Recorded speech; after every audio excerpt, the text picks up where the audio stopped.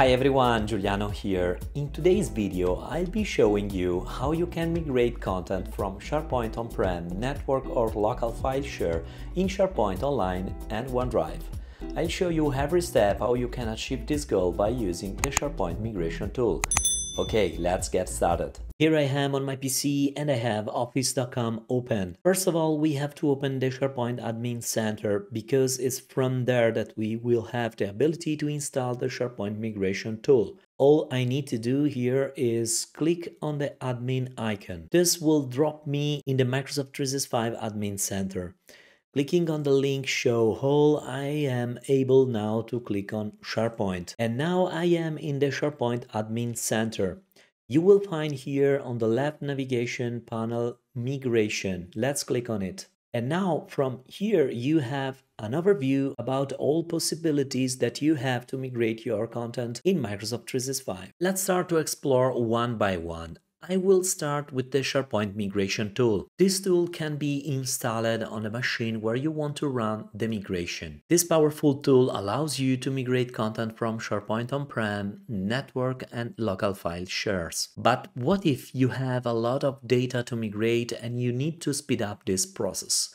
The answer is Migration Manager. This fills the gap with the SharePoint migration tool. In fact, with Migration Manager, you have a flexible way to install the tool on several clients, schedule tasks in order to run the migration process from several clients and then migrate your content into Microsoft 365. Migration Manager is limited to file shares, but the target is to cover SharePoint on-prem as well. The third option that we have here is called Mover. And Mover, it helps you to migrate content from other cloud services to Microsoft 365, like Dropbox, Google Drive, and so on. Okay, let's start to install the SharePoint migration tool. Then let's click on Download SharePoint migration tool. And from here, you can save and run the setup.exe in order to start the installation of this tool. I just installed SharePoint migration tool. All I need to do now is to run this app. And here we go, I will click on it. And now I have to perform the login for my Microsoft 365 environment. Okay, I performed the login and I have the first option that allows me to start my first migration. Below I have several information related to Migration Manager that I mentioned before. Okay, let's click on Start Your First Migration. This dropped me on this page where I have three options. I can migrate content from SharePoint server, file share, or JSON or CSV file for bulk migration. Let's start to migrate some content that I have on my local PC, so I will choose file share. But before to do it, let me clarify this third option, JSON or CSV. I have here a new tab opened in the browser, and as you can see here, we have some samples how you can use a CSV file where you have to put the source, destination, doc library name, and optional subfolder. This is how it looks like, the CSV file. Below we have another sample with a JSON file. We have tasks, and below we have source path, target list, relative path, and so on. This is how you can build your JSON or CSV file in order to create multiple tasks. I am back in the SharePoint migration tool. Let me select now file share, and I will target now my folder that I want to migrate in Microsoft Teams. So I will select C and this will be my folder. Okay, below you have to decide if you want to migrate selected folder and folder's contents or only folder contents. I want to migrate the folder as well. Then I will go forward by clicking on Next. Here you have to target if you want to migrate content in Microsoft Teams, SharePoint or OneDrive. I will target Teams. And then here if you click on the search box, automatically this will load all your teams that you have available. And now from here I will target this team, marketing. Here you can even select which channel. I have just one channel here. And clicking on this arrow allows me to create an additional folder if I want. But it's fine, so I will select the general channel of the marketing team. Then let's click on Next. Now I am here this summary page where I can see my activities. Okay, I want to add another task. Let me click on add another migration. So here again, file share. I will target always my temp folder under C and then on next.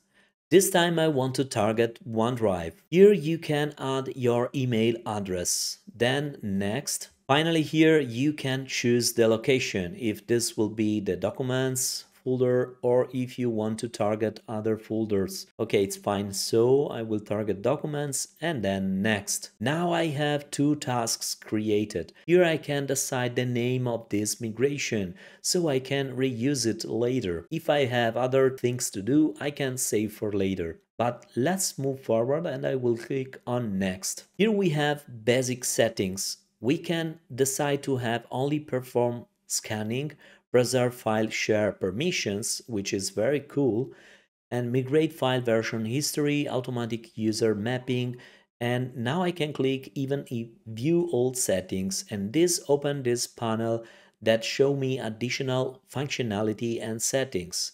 I can even filters file in a specific folder, migrate files created after, migrate files modified after, and so on. Migrate OneNote folder as OneNote notebook, replace invalid file name characters, and below here we have the advanced section. Here I can run once or run up to 5 successive times. SharePoint migration tool working folder, and you can even select another folder. Use custom Azure storage if you want to perform more advanced content migration processes. Okay, it's time to click now on the save button and I am ready now to migrate my content. So let's click on the button migrate.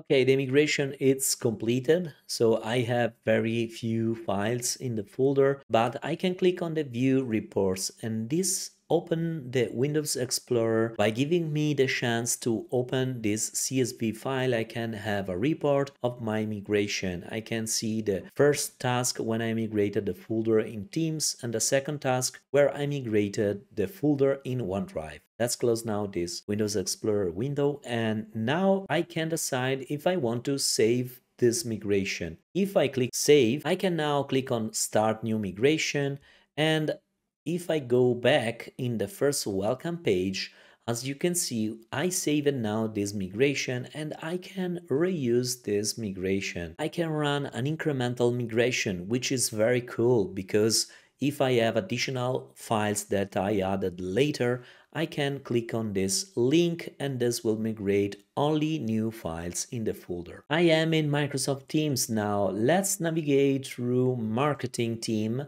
And in the Files tab of the General channel, we can see that this folder is migrated.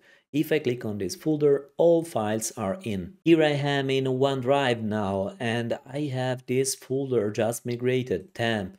Clicking on it, I can see all files contained. Let's see now how it works Migration Manager. If you click on View Tasks, you can access to the Migration Manager contained in the Migration page of the SharePoint Admin Center. So if you click on the button Get Started, you will be able to install an agent, which is a tool on your machine. Now if I click on the tab Agents, I already performed this step, and as we can see, this agent is up and running on my machine. So imagine that now you have multiple clients, which is very cool because you can see this agent where is running in which machine, so you can work with multiple machines and speed up the migration. Okay, let's click now on tasks. I am ready to create one task. So I will select add task and now I can select the method, single source and destination, bulk migration. Let's go with single source and destination. Let's click on next and now you have to add the file share. Let's say that I have this file share. So then let's go on next and from here I have to select the destination. So I will select again Teams, next.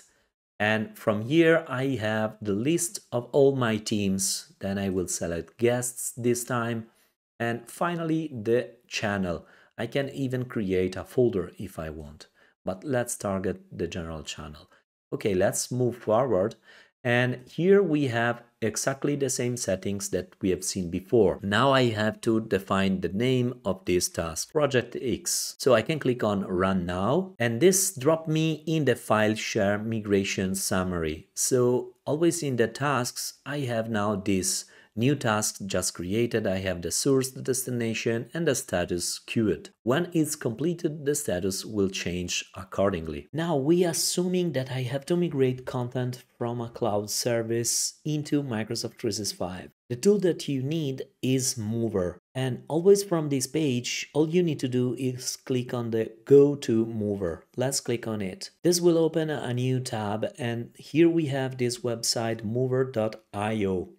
If you scroll a little bit down, you can find the button Migrate Now. Let's click on it. And now here I am in this page. I already granted access to my Google Drive and to my OneDrive for Business. So I can target the source and the destination, and I can schedule the task in order to migrate content. Let's say that I want to add a new connector. All I need to do is click on Authorize New Connector. And here you can see the list of all possibility. We can migrate content from Amazon, from Azure Blob Storage, Box, Dropbox, Ignite, G Suite, Google Cloud Platform, Google Drive, from Office 365 to another Office 365 tenant, and finally OneDrive. Going back now, I can set up the Google Drive. By clicking on Connect, I am now able to see and list all content in my Google Drive account. I can do the same for OneDrive for Business. Clicking on the button Connect, I'm able now to see all content stored in OneDrive. And now if I don't select nothing here on the left in the source, I am assuming that I am migrating all content in Google Drive. As you can read here, every root file and folder this user owns will be copied. And if I click on the button Start Copy, all content from Google Drive will be moved into OneDrive for Business. Okay, we have seen in this tutorial how to migrate content in SharePoint Online by using the SharePoint migration tool. If you enjoyed this video, please give a thumbs up and subscribe to my channel to stay tuned with my next videos. Put a comment down below if you want to see me cover any other topics in the future. This is exactly how I build my to-do list for my next videos. I hope to see you next time. Bye!